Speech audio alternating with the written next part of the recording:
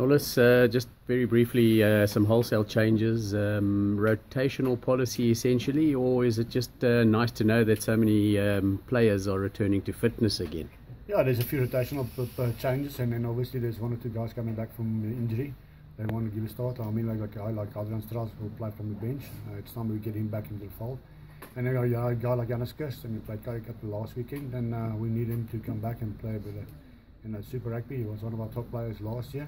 And obviously Jan Sarvendijn also returning, and then more and Lizo and Pierre, it's a rotational policy, and yeah, and our Warwick Land obviously moving into 15 position. Bit of a headache last week for the cheaters that the Sunwolves provided, so obviously there's no question of underestimating this team, even with a home ground advantage now. Yeah, no, obviously, I mean, we didn't have a great start of the season, so we will focus more on our things and get it right for this weekend. We know we need to win this weekend, and we don't underestimate any opponent, especially the Sunwolves. They were very good on the weekend, and maybe unlucky to get a yellow card and lose in the end. But we know what we need to do this weekend. It's one home game scattered amongst an away tour that lies ahead, but obviously with no disrespect to the Sunwolves, but the expectations will be high to win and win well. The expectation of the Bulls side is always to win, and our fans especially want us to win well. So for us this weekend, it's just putting certain things in place, and for us it's just basically getting the win this weekend. Being back at Loftus, albeit just for 1 week, I mean that's always a motivational factor. Yeah, no, especially if you play 2 games away. Having 1 at home, it's nice, and then travel again 3 away, and then home again.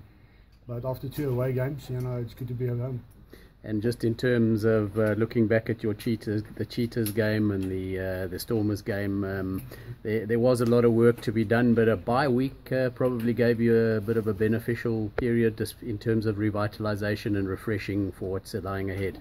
Yeah, obviously we had the same bias last year, just 2 games and then a bye again. I think what helped us is put certain things in place, and also a lot of the injured guys returning, and that gives you an extra week of preparation. So yeah, no, it was good for us.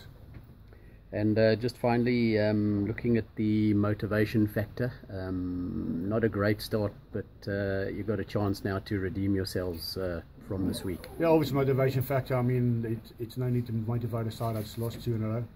The guys are ready and are back at home, and want to prove something the weekend, and we're looking forward to it.